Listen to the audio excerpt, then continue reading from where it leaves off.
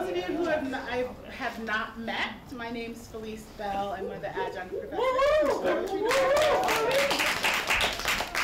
This is my first day of this year's residency, so I see some new faces. Welcome. I can't wait to meet you and get to know you and your writing.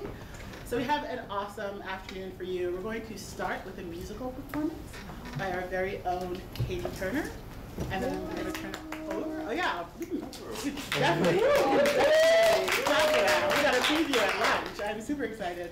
And then we'll have our featured guest, Adam Falkner, who will read from his new collection called The Lilies, and we'll have a brief conversation with him. So about Katie. Katie Turner is a New York transplant from Austin. She is a lyricist, poet, and hopeful fiction writer. She expresses herself through song and verse. She's overjoyed to be a part of the St. Francis Creative Writing Program, and she looks forward to growing as a writer and a human being in the upcoming residency. Now, if you love what you hear, and you will, Katie is performing on January 20th at 7 p.m. at the Delancey, so we will see you all there. Please, a rousing round of applause for Katie Turner. Thank you, Felice. I'm really excited to hear Adam's poetry. I'm going to play two songs for you guys. They're both originals. This one is a blues song. It was sort of a writing exercise. It's called Dead Man Walkin'. Hope you enjoy.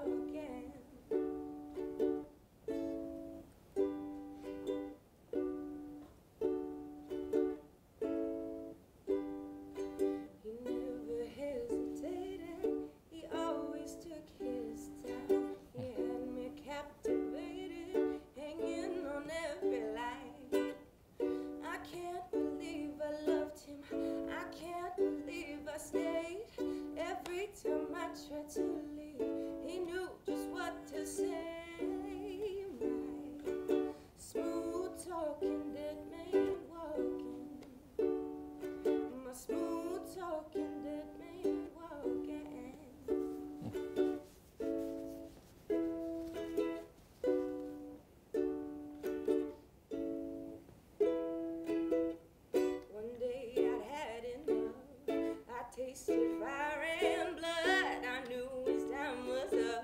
I knew his time had come. He didn't seem surprised, yeah. He knew he had to pay. I looked him in the eyes and I sent him to his grave. My smooth talking dead man walking, yeah. My smooth talking dead man walking. Talking dead man walking, yeah. Smooth talking. Ooh, oh, yeah.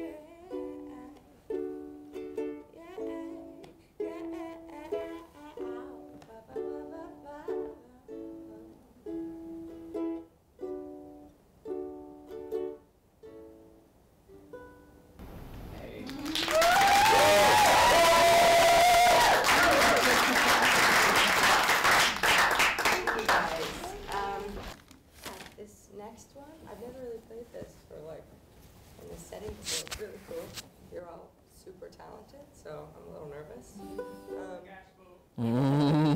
This one, I workshopped with Mahogany and my awesome poets earlier on. It's called Pretty Bruises. It's framed in the someone talking to an abusive ex. But when I wrote it, I was sort of writing it to myself, like to my past self.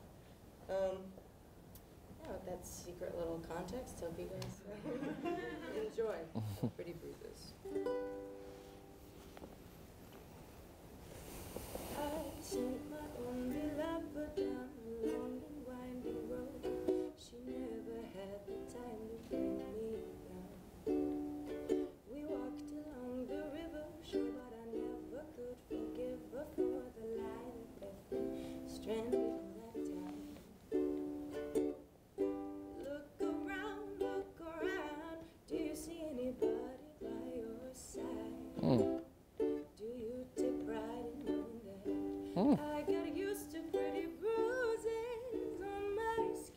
Fingers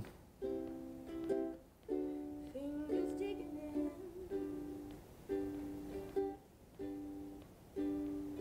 My mama used to tell me I was special every day.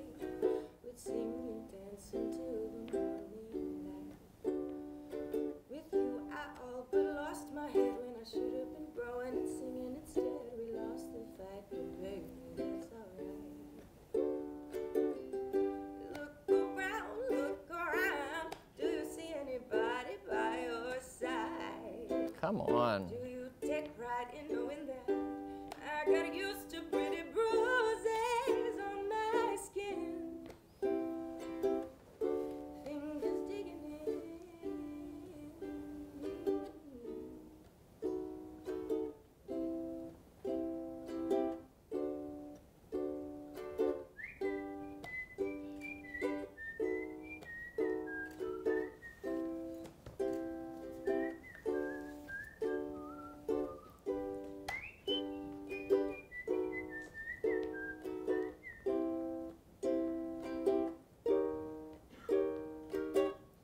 Stopped up running around, my heart doesn't drop, my heartbeat doesn't die like it used to.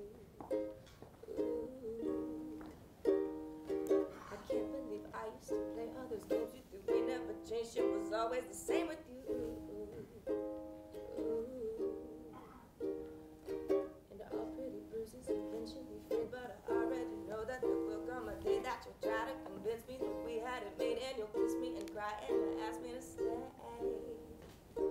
And on that day I say, look around, do you see anybody you might know? I hope you grow and know that pretty bruises don't excuse you from feeling the way you feel. And it was real, but now I'm done. The amount of talent in this program is astounding. So next up, I have the honor and the privilege of introducing you to Adam Falkner, who will tell you a little bit about him. Dr. Adam Falkner is a writer, educator, and arts and culture strategist. He's the author of the 2017 chapbook, Adoption. You may have seen or read his work on HBO, NBC, NPR, the New York Times, you know, just the usual. He's a former high school English teacher and the founder and executive director of the pioneering diversity consulting initiative, the Dialogue Arts Project. He is also special projects coordinator for Urban Word, NYC.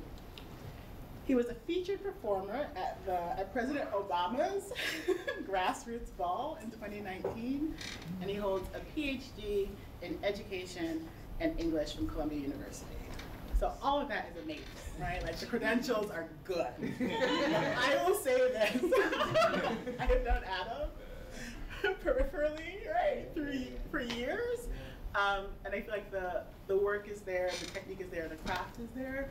What I want to say most is that his writing has always, for me, had so much heart, and I feel like that's a thing you can't fake. And so I'm so excited that he's here with us today at St. Francis. So please welcome Adam Falkner.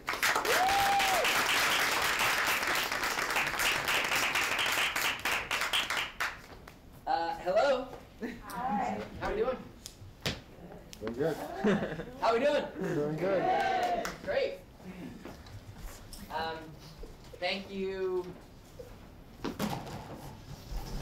Felice, for that really wonderful introduction. And thank you, Katie, for that incredible, I don't know, room centering.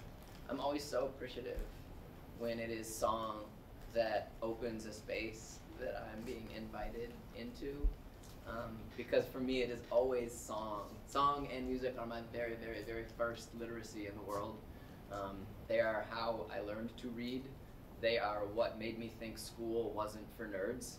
They made me think that my life was academic subject matter worthy of interrogating, because it took a teacher that allowed music to enter their classrooms, and it's one of the reasons I take up education so seriously. So I'm always really appreciative whenever music enters the space.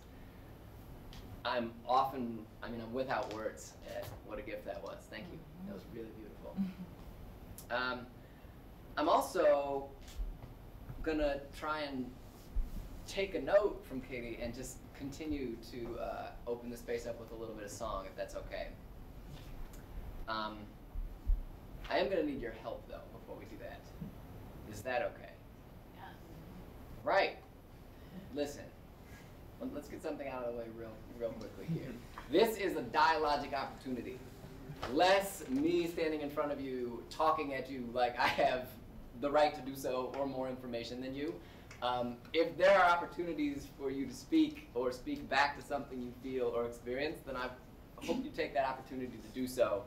We're going to go ahead and get all of the awkwardness out the way and start with an exercise that forces you to do that with me in song. Are you okay with that? Sure. Yeah. Great. We are getting there. All right. That's the way. All you need to know is one word, and the one word is yeah. That is a word that you know, right? Yeah. Quick learners. Here we go.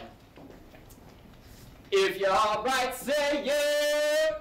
Yeah. Okay. If you're all right, say yeah. Yeah. Okay, I'm getting a lot of energy from this section. Couple over here. There's a decided vacancy in the center of the room. Not gonna make uncomfortable eye contact with anybody.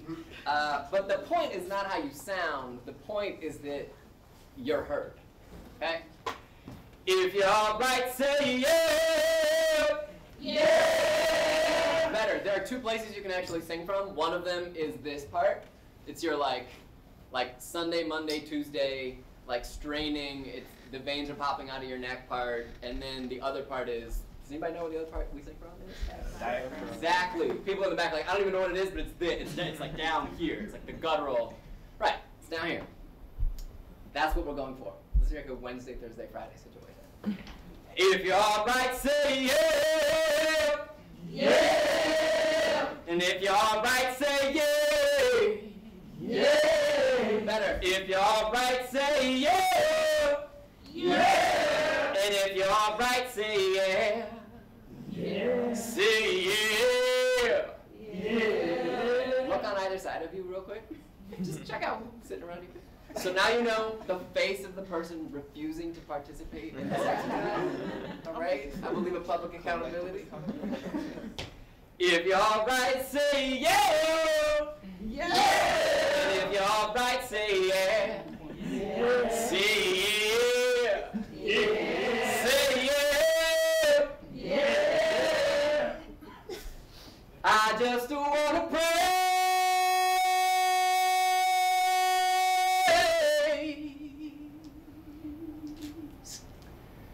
Said I just want to pray for you,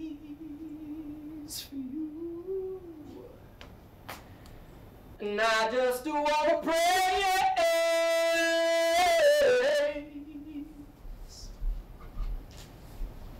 My Father is a mansion. My Father is a mansion. My Father is, my Father is a mansion. And he has many rooms, many rooms.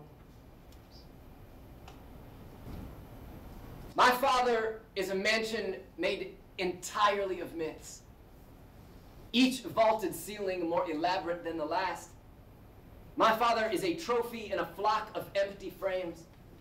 Fork in the most violent of rivers. He is detective, therapist, sax player. A nobody. He is a water walker whose mouth spills story like night moths. He is both arms around me, like the sky of a bomb blast, storm of 1,000 swallowed keys, candle in a cave without an entrance. His wine glass sloshes into his lap at red lights. He is the empty groove in a mattress, racket of hard back Dickens through drywall. He helps people fish inside themselves for the right lies. He is other women's names and locked cabinets. One eye cast over his shoulder for shrapnel. He is vomit, on the carpet of every room in the home I grew up in. Scholar of bomb blast, both arms around me, he is legend. Made of myths and keys and red lights and other women. Pile of snip strings and snot in a rehab waiting room. He is a hard-back water walker. He is a fishing tail. He is an elaborate entrance.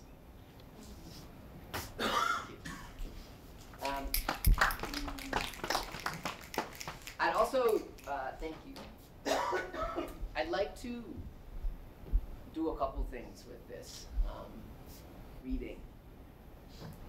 The first is to read from this brand new beautiful book of poems. It comes out in 2-3 weeks. And I'm extremely excited to have this particular collection out there in the world. It contains a lot of life and a lot of really important narratives that I've been working on in my life for the better part of a decade. Some things we write span like a moment we spent in the grocery store and we get 150 pages out of it. This particular thing spans like 10 years of trying and failing and finally getting it right and repairing relationships with people I love. And I think we're lucky when we have something like come out that represents us, that takes up a span of our life like that. So I'm really privileged and excited to share and read from it. And I'm excited to have it out there in the world. The other thing I want to do is I really do want to treat this like a conversation. I know precisely where I am. I live in Fort Greene. I am a English teacher by trade, and I travel around the country and I talk with many people like yourselves who are smarter than I am about craft and about the world and what it means to pick up a pen and write at a time when we're terrified for most of the people we love. So I also want to treat this like a conversation. And if you have questions about craft, cool. If you have questions about me or things that you're thinking about or wrestling with or playing with, I'd really like to treat this as like open and conversational as possible. So I'll read a few poems from the book, talk a little bit about the sort of narratives and the architecture of this thing, and then we'll see if you got questions. Okay? Any questions so far? Okay, cool.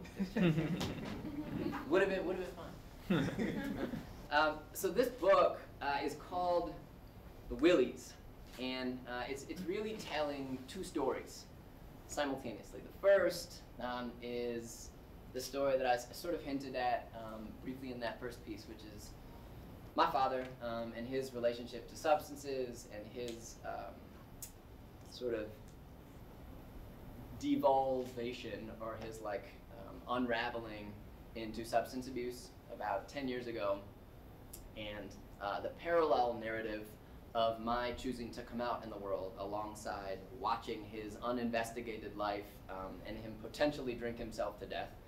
And I decided to like investigate some of the stories in my own life that were unchecked. And one of those was like being a 22-year-old queer man and not having the courage at the moment in my life to like name what I felt. So the reason it's called The Willies is because there are those two narratives sort of paralleling each other side by side this entire time. My father is sort of like sinking into this space of addiction and my clawing toward a light that I didn't quite know what it was, but trying to do the hard internal work toward naming it. There are lots of costumes that we try on when we're not sure who we want to be or when we are hiding. The willies that my father donned for like 45, 60 almost years of his life were trying to disguise and hide an addiction. The willies that I donned or costumed in or paraded around in were anything that I could do to present as queer or gay. And a lot of that has to do with some of the stories I'll share here. This poem is called Willy Boy. Finally, the poem I will not write. I am in 5th grade, wrestling in a brush pile of dead leaves with a now dead friend. We paw the hardening knots in each other's gym shorts, laugh and writhe until the leaf pile is no longer a pile but a kicked-in hive of teeny, heaving lungs. Soft stink of new sweat and rotting wood, 6 girlfriends and a dissertation later, I wake up in a tougher city with new friends who remind me of my father.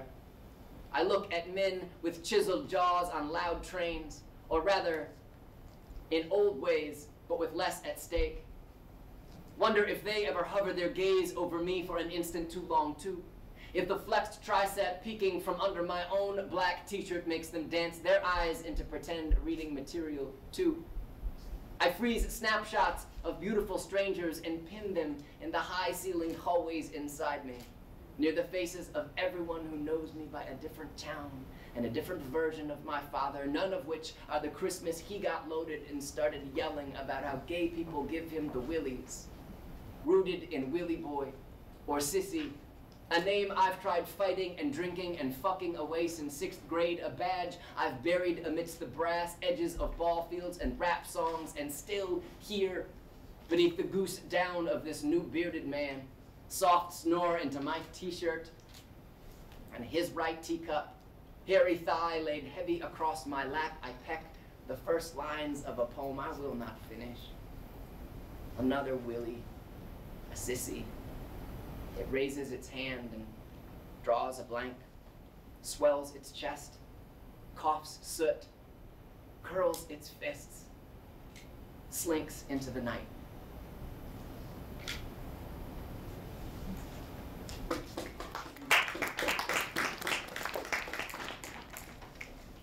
Thank you. The trouble with reading from a new book is that you just start kind of like,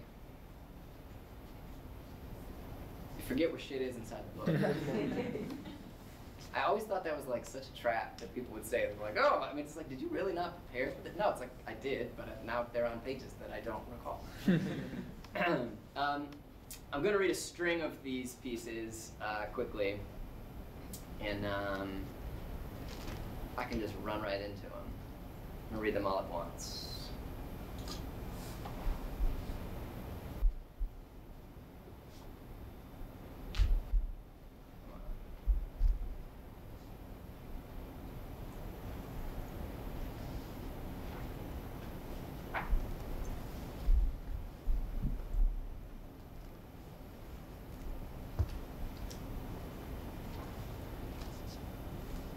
They're all chunks, and the first line of each stanza or piece is the title.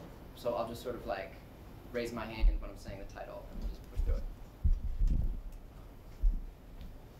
Let's get one thing halfway straight. I have spent my entire life trying on costumes because no one told me I couldn't and the stakes were not that high.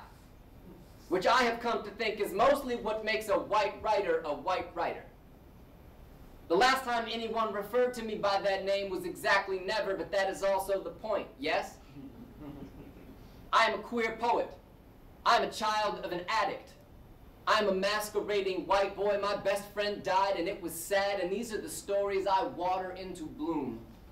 Camp counselor, test sheet, choir boy, cipher rapper, scratch golfer, honor roll, pothead, point guard. And Whitman says, well, you contain multitudes, but Whitman was a white writer too. And the not so funny thing about spending a life proving you aren't something is that any story that isn't the story is survival. And it's more like a brick for laying until the wall is high enough that you're safe inside and you wake up and say, whoops, whose house is this? Who did I hurt to get here? And is it too late to call for help?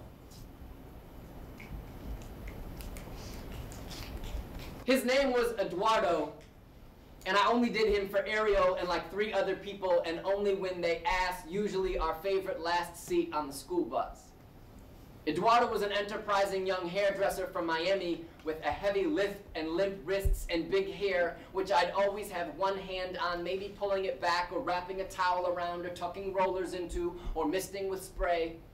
I imagined him in skinny tracksuit polyester with jewelry like my grandmother's that rattled when you waved, plus rings on his fingers that clinked against the cans. The point is, I made people laugh.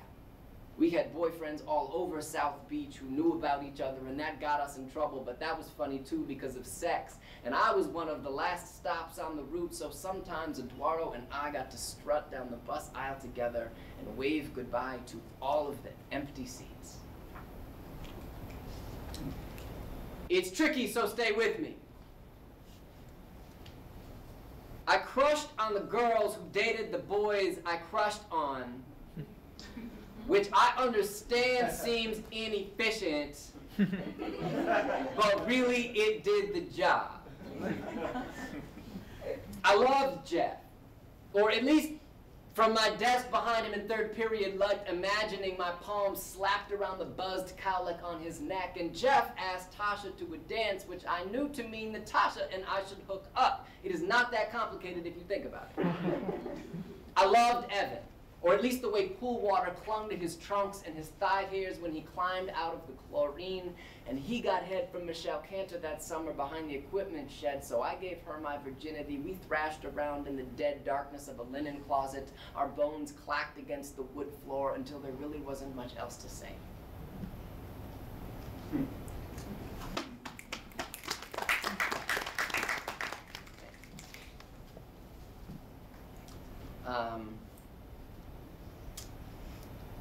I talk often about issues of whiteness and race, particularly from like an academic side of things. I talk a lot about white teachers and white teachers that choose to pick up the craft and pedagogy of standing in classrooms and telling people how to be or how to pursue their own lives. And one of the ways that I, in part from personal experience, but also because I think it is a really profound writing prompt, one of the ways that I take up that exercise through poetry is through inventorying cultural appropriation and the ways in which like whiteness is just an insatiable fucking monster that puts its name on things. And it's easiest for me to talk about that through the lens of many of my own experiences. So a lot of the like costumes that I sort of parade around in the context of these pages are about a version of a younger self, but they're also about a version of people I've spent my entire life around, loving and loathing.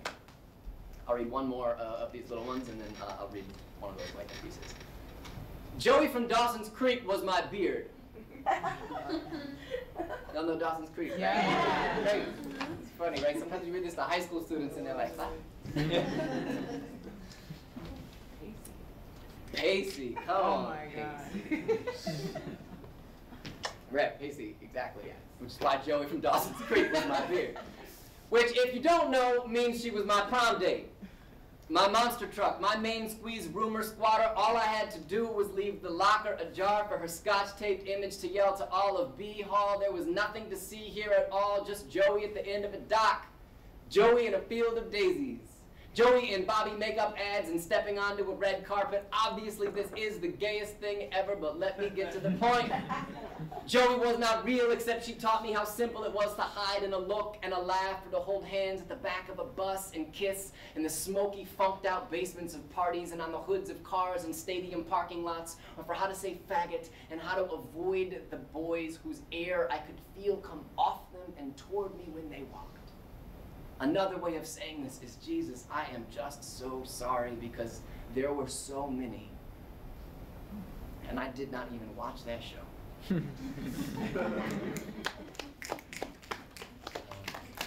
Thanks.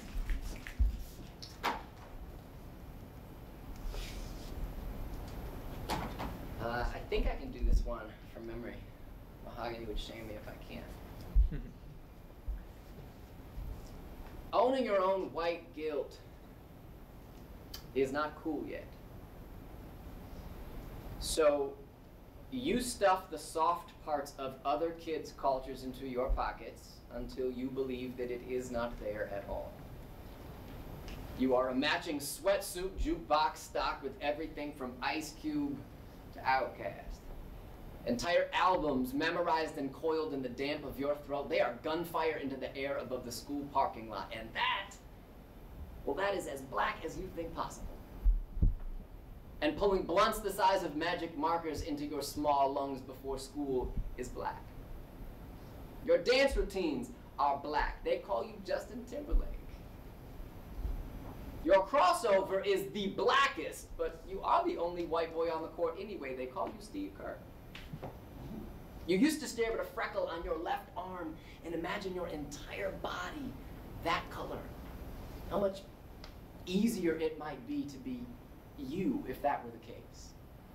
And until someone tells you otherwise, that is black too.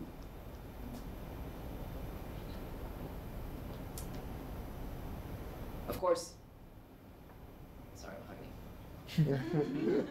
It isn't that you don't know you're white. Less white is all you'd really like to be. You're sure there are good parts about having white skin too, even if you cannot see them yet. Because no one asks you where you came from or how you got right here, which is good because you probably could not answer anyhow. You just appear with an insatiable hunger to touch things that do not belong to you.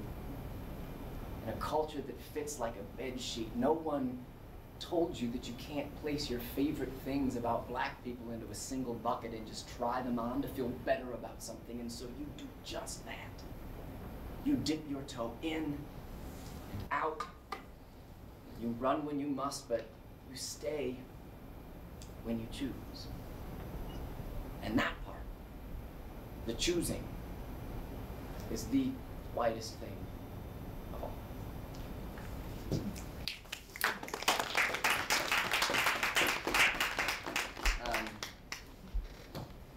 So, sort of meandering throughout this book is me chronicling the sort of general levels of, it's chronicling my timeline as like a white young person in America, not horribly dissimilar from the one just described in that poem, in an unnamed town in the great Midwestern part of these United States. But I do that through the lens of specific album drops, right? Where I was at in my level of white boy dumb when the Wu-Tang came out, and then when the Blueprint came out, and then when the Chronic came out, all the way up until like the late 2010s or so. And that is sort of one of the sort of like oscillating costuming or parading pieces. Any questions? Curiosities? Feelings about the state of the world? I know that's a soft pitch. Yeah. When did you come to like what the piece you just spoke in regards to whiteness? Mm-hmm. What age were you? Do you remember like paying attention to that and noticing like, oh crap, this is actually wrong? What, as far as like, Yeah. where did that? Because you know, for the most part, when you're young, you don't know. Yeah. And then at some point, when you get older, you think about it and you Yeah. start educating yourself, or you Mhm. may have friends who may have let you know things. Yeah. When did you come to that realization? I think, I mean, I can read that poem if you like. I would be, you know, I think a big part of, it was college, generally speaking, right? It was the opportunity where I first had to sort of like mask, as like a high school student, what was just clearly misguided fear and anxiety about access that I had, right? For me, when I was like 15 years old, the opposite of whiteness was blackness. The opposite of whiteness is dismantling whiteness, right? And I, at that moment, did not have like a critical enough toolkit to try and interrogate why I felt the way I did.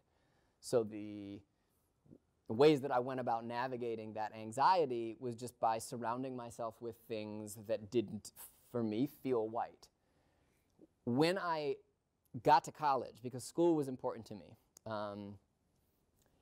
got to college, I was lucky enough to have a professor who sat me down and said, "What the literal fuck are you doing?" In a way that drew me into the conversation as opposed to alienated me from it. And from that point forward, I just started writing and learning everything I possibly could about about whiteness and what it meant to like be white in America, which is a horrifying thing to create an independent concentration as a college student about.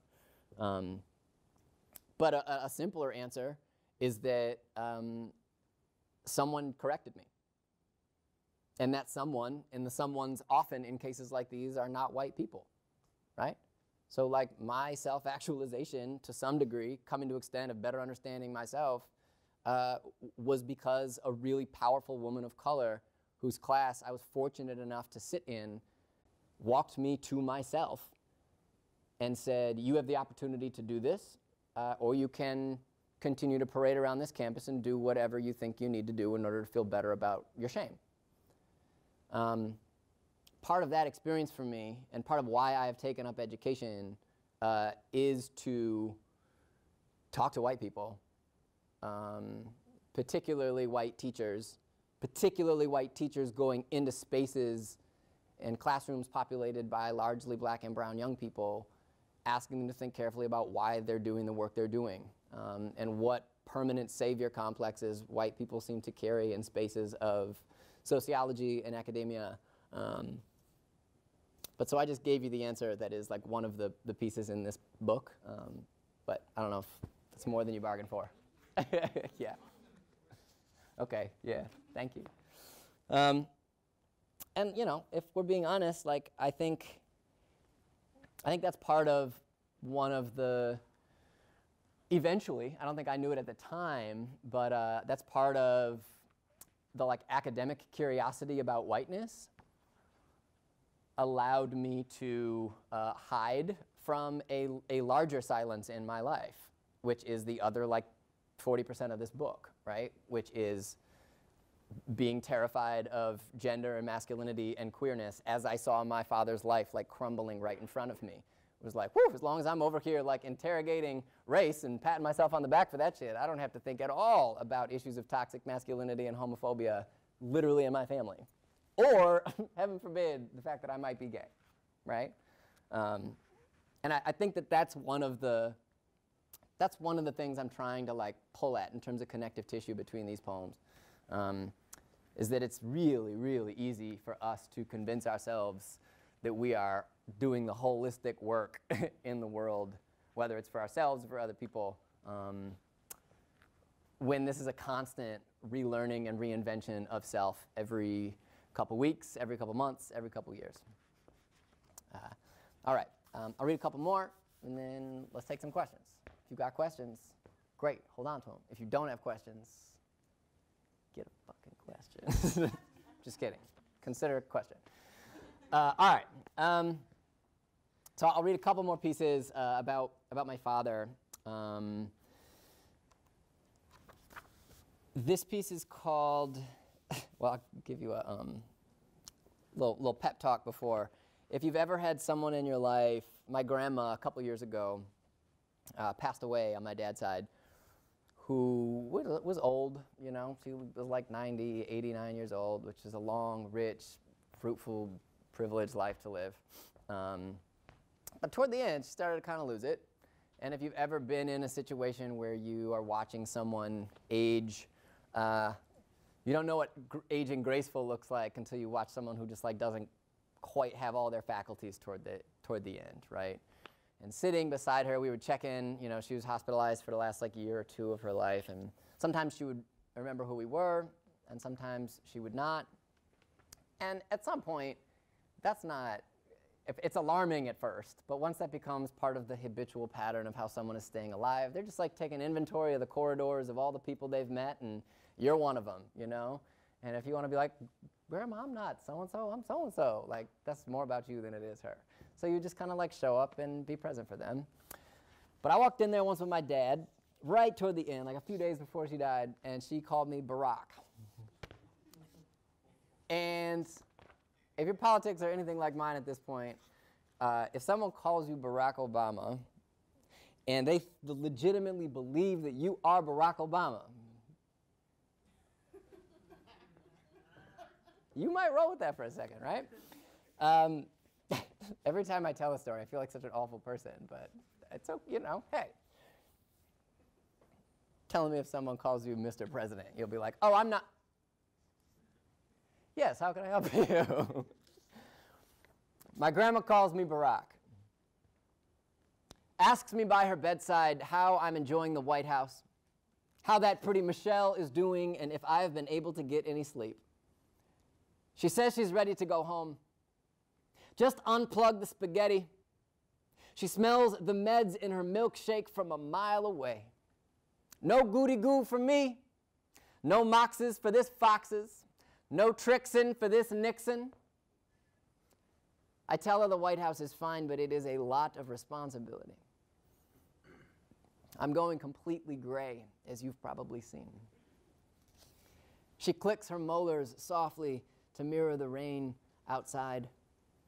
Her eyes a glazy gristle jumping from TV to window to ceiling. All those rooms, she sighs. You must get lost. And I tell her that I do, almost daily.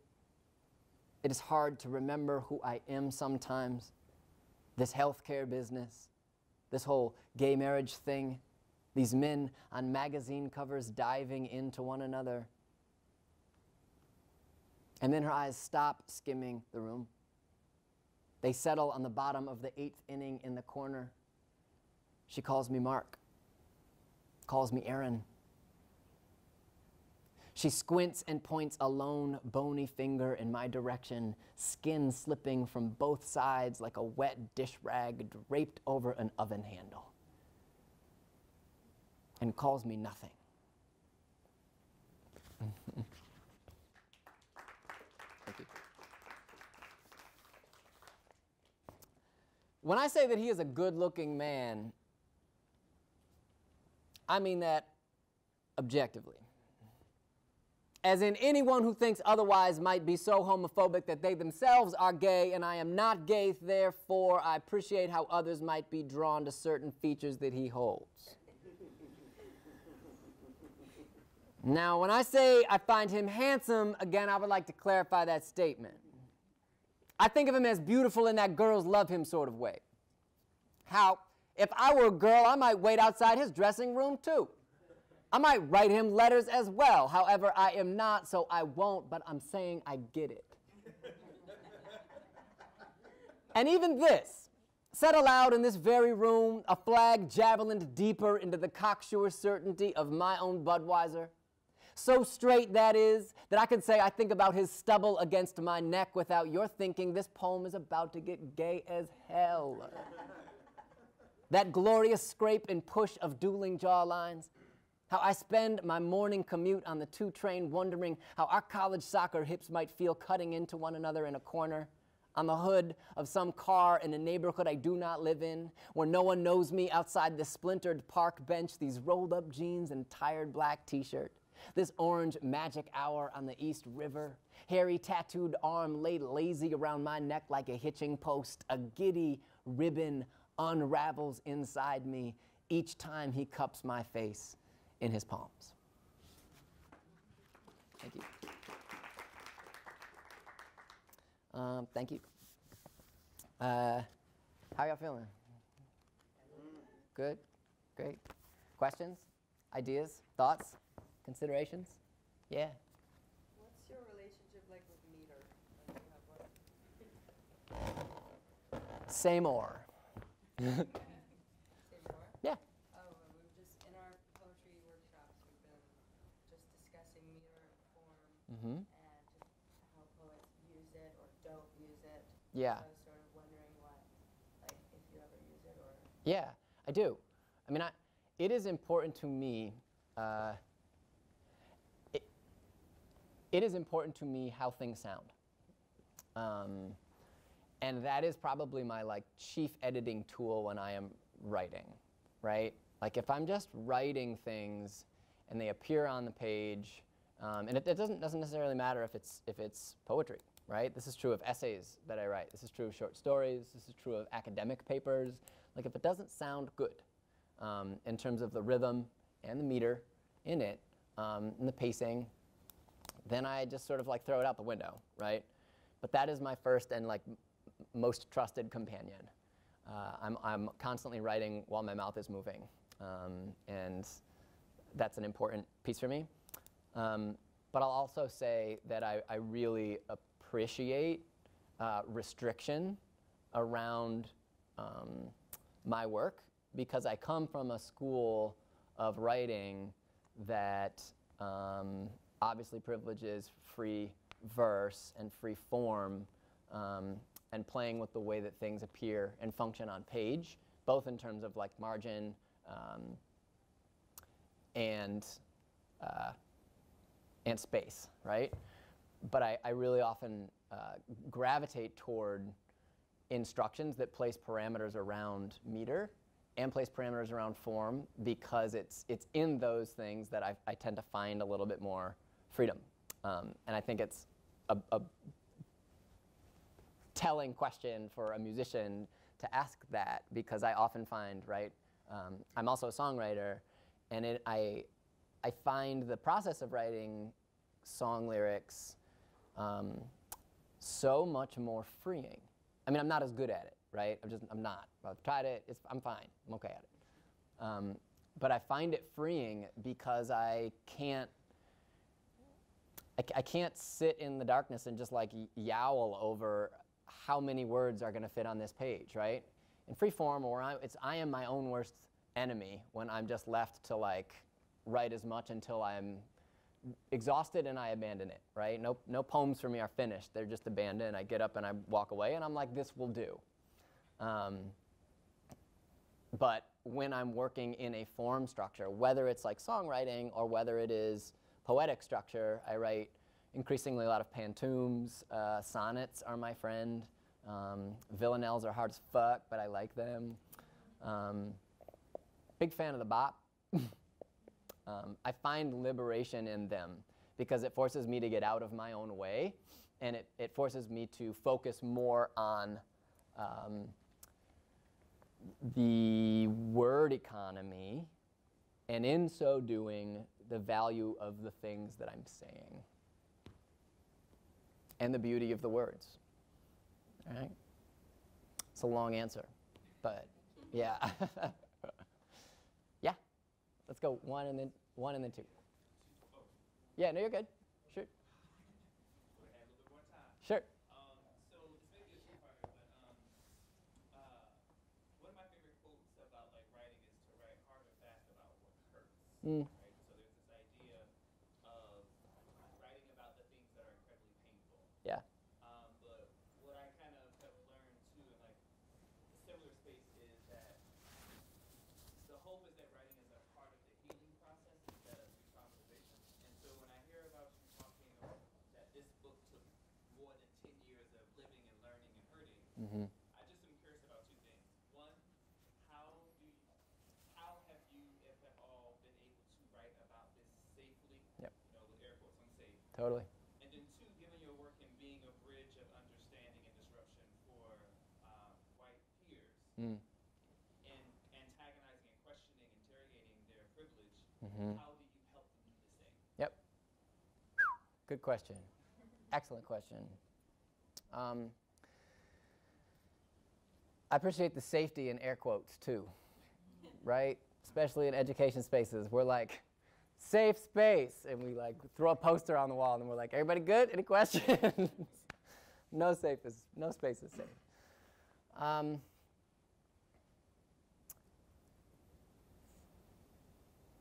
A lot of the way that I might approach those questions is actually from the sort of pedagogical space, right? Encouraging other young writers to tell their stories. Because I don't know necessarily. I know that I wrote my way out of the closet, and I knew that I wrote ahead of my lived life.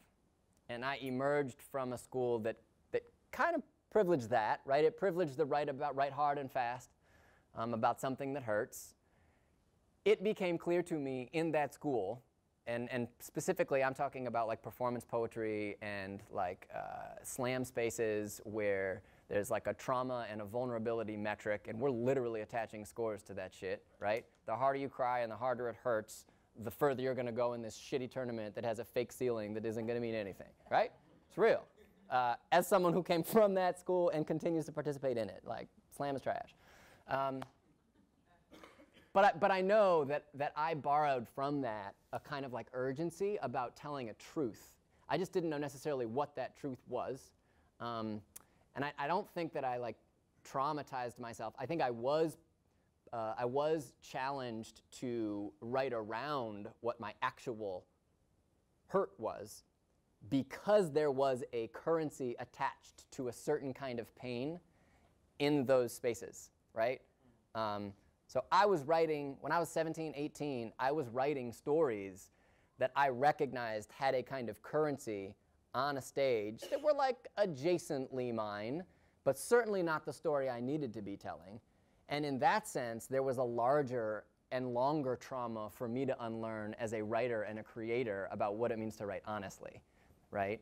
But I do think that when the time came for me to really sit with myself, and that was watching, you know, my father's life start to unravel, it was important for me to really ask myself, what are the stories that I do need to tell? Free of craft, really free of craft. I'm called often to like Audre Lorde's essays on the need to articulate without craft. And that's a lot of I think of that as being the way that I have replaced write it hard and fast about something that hurts. You can do that if you want. I do not encourage young people to do that. I encourage young people to write about whatever the fuck feels good. And if it feels good for you to like interrogate and mine yourself because there's power in telling a story that you think is underrepresented out there in the world, then do that. But if it gives you anxiety or it scares you to return to a place, don't write about it. Don't write about it. Don't read it. Don't share it. There's an entire subset of fields dedicated to picking up your pain, none of which are creative writing teachers. And I don't think that we should be placing pain as a currency in spaces where we're trying to get kids to get grades and walk up on stages. As it pertains to white kids and the work I try and do with them, it's easy when I spot me, right? It's much easier when I see a young person who's clearly anxious. I like know the symptoms of young people who like are trying to do good in the world, but are just kind of shitty because there are not very many strong, holistic examples of white, cis-bodied dudes out there doing meaningful work. And that, for me, I have a set of tools around, right? The key for me in working with a lot of white students is not necessarily about writing in particular. It's about dialogue. It's about getting them to articulate how they feel. It's getting them closer in touch with their like emotional interior lives, you know, which is a blade that cuts both ways. But that's why we need affinity spaces for white kids to just talk to white kids. So I don't know if that answers your question. I'm happy if that comes from a space of you want some tricks and ideas. I'm happy to share a lot of those things. As a white teacher, I'm often most conscious about not reinforcing the dynamic that my identity brings into spaces, even if they are largely white spaces. I think it's important in largely white spaces for white people to diminish the impact of their voices. And I think the younger we can teach teenagers and undergraduates how to do that, the better. Decentering ourselves is like step -7. Great questions. Did I answer them? Yes. Okay. And then another one in the back. Hi. Hi. So, okay. I'm going to throw some things back into the space. Cool. It's kind of been a long talk to just try to organize my questions. Sure, sure. So at the top, you asked us all a question, are you all right? As a way of world building, community building with this group. And I wonder how you think through community building and asking that particular question through a book of poetry that talks about proximity to substance abuse and hard things or bad things, particularly in a time like today, 2020, Mm-hmm. to ask the question, are you all right? But Yeah. not only to ask it, but to ask it in the way that you did, Mm. in terms of call and response, Mm. the way that you sang it. Mm. I'm thinking now about poetic term, or excuse me, poetic tone Mm-hmm. and voice.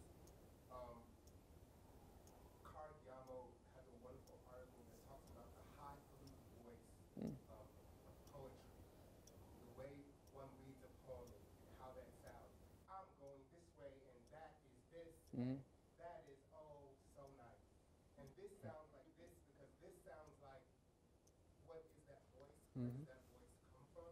Mm-hmm. And I'm just thinking about the attributes of voice as it relates to your disruption of whiteness and white supremacy, Mm. queerness particularly. How you sound, can you just talk through how you arrived at the way that you, not necessarily voice on the paper Mm. or on the page, but how you literally sound, how we as the audience hears you, Mm. if that makes any sense. Yeah, no, I think a lot of it makes sense. Could I maybe ask for just the last part to be rephrased? Because I think that's the part that has the most meat for me, and I want to respond to it. Yeah. I think what I want to know is how you arrived at the sound, your Mm. particular meter, Yep. your Yep. what you punctuate, why you punctuate the things that you do. Mm. And at arriving at that, recognizing the kind of tradition that I saw sitting from where I am, call and response, African American, Mhm. how that relates to your work in proximity and dismantling white. Mm. Sure. I mean, I think, first of all, it's a great question. I appreciate you bringing it into the space. Thank you. And am I all right? I mean, I want to speak to it specifically, but am I also okay in inviting the space to speak back to that, in as much as you offered it to the room? Cool. You know, I think to some extent, my life is a process of unlearning how I can and cannot take up space. And that changes depending on the various tasks before me in the various rooms that I'm working in, right? I think that I have particularly, and this is an honest answer. This is as honest as I could be right now. I'm really trying to I'm not dressing it in so much as I'm thinking critically and trying to say the right words to you. I think that I have tried, which is why I read the whiteness poems less right now. I prefer for them to sit on the page, because I often find that in the writing process for me, when I write about whiteness, I am more honest than my body and my voice allow me to be when I am trying to present a version of myself in public. When I write critically about whiteness and detach the learned muscles and behaviors of growing up in spaces often where I was not one of the only white voices. And I think I wrestle a lot with that.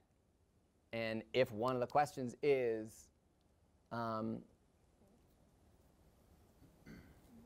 from a critical space of, does it feel problematic for me to open a reading or a space with a call to community, I can give that a lot of thought. And I'll take that to heart.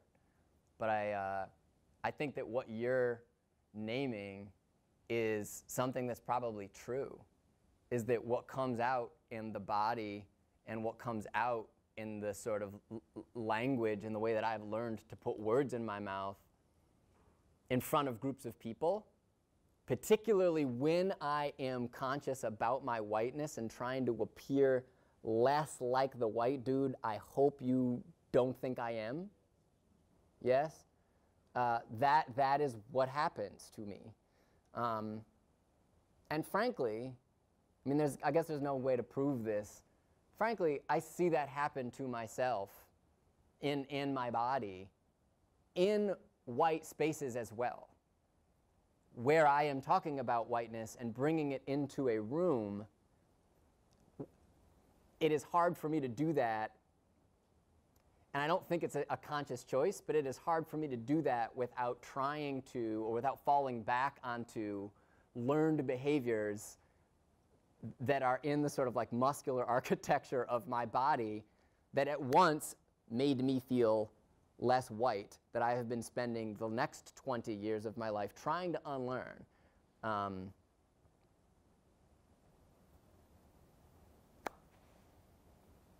Sure.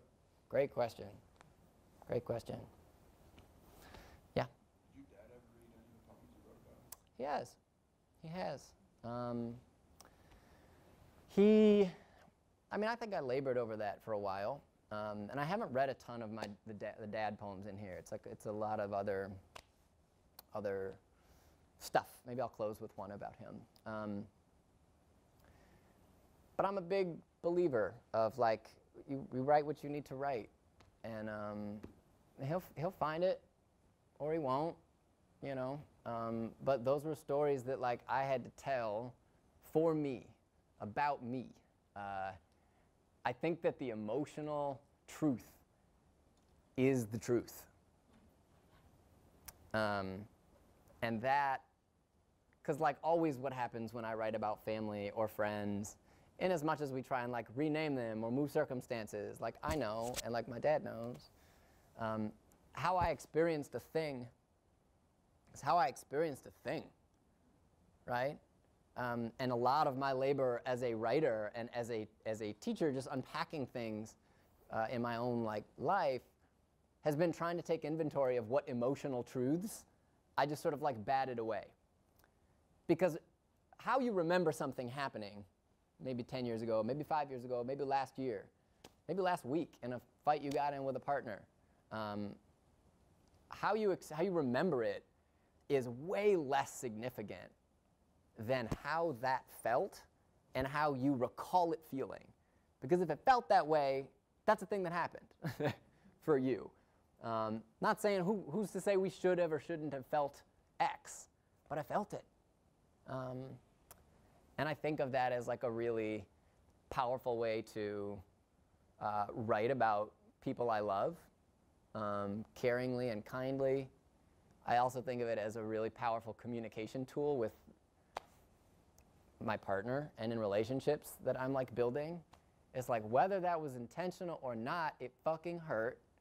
I am experiencing this, and that is the true statement. This is not a conversation. I experienced X.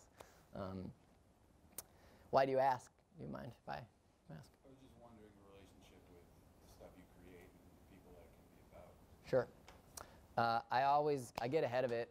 I let people know, particularly if it's like coming out in the world and other people are exposed to it. I think that that's really important. But it's less a are you okay with this? And it's more a signal that I've been thinking a lot about this. I worked on this really, really, really difficult work, and I love you. Here it is. Yeah. It's also just a comment, it's pretty selfish, unfortunately, if people, it's your truth. And in order for you to heal or get past something, you know, if you write, and that's immediately you. So Totally. Because I wrote something about my father, and I always think about if this ever come out, but it's how I felt. And it, you know, I guess for them it's like looking in the mirror whether they want to. Yeah. Because it's like you made someone feel that way. You inflicted that kind of pain on someone. Absolutely. Absolutely. I think for me, it's an exercise in like prioritizing other people's comfort, right? Like one of my favorite book titles ever is my friend Morgan has a book called Other People's Comfort Keeps Me Up at Night, which I think is the queerest and most essential thing about the way that I lived during this phase of this book, right? This phase of my life. Other people's comfort was more important to me than like my own capacity to heal. at the same time,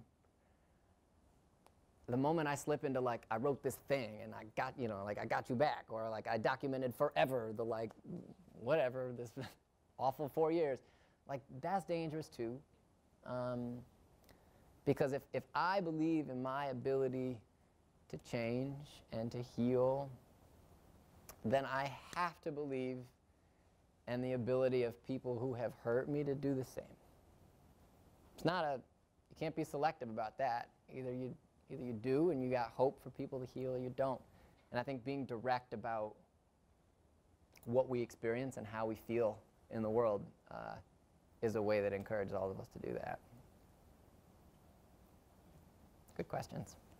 Got time for one more? Should we shut it down? Are there other questions, comments? We could definitely do another poem, yeah.